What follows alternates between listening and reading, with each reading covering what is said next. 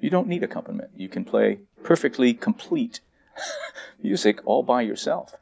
But it's difficult. I think it's the most difficult thing to do on the instrument as well. In harmonizing melodies, it's very typical for guitar players to get so wrapped up in all of the theory and the harmony and all of the fancy stuff that we're trying to put in that all of a sudden the melody has not only taken a back seat, it's ready to fall out the back of the car. So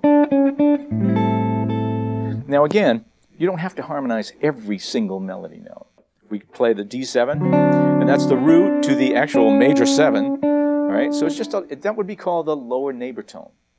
Okay, you could go, and actually some of the fakebook versions, if you look back to them, have D7, C sharp 7 in terms of harmony to use there. The last bar of the second line goes to the 3rd of the G chord, 4th to the 5th. Now again, I could play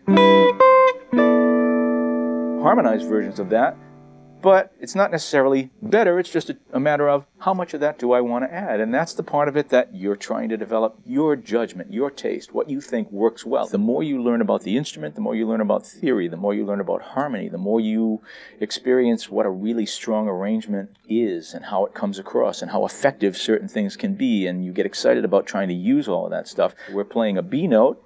We're harmonizing it with E7 flat 9. We got everything we need. And if we're playing solo guitar, we get the free E on the bottom for nothing.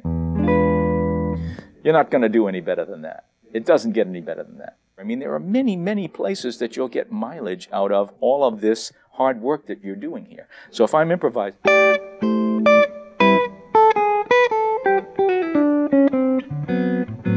so now I just use that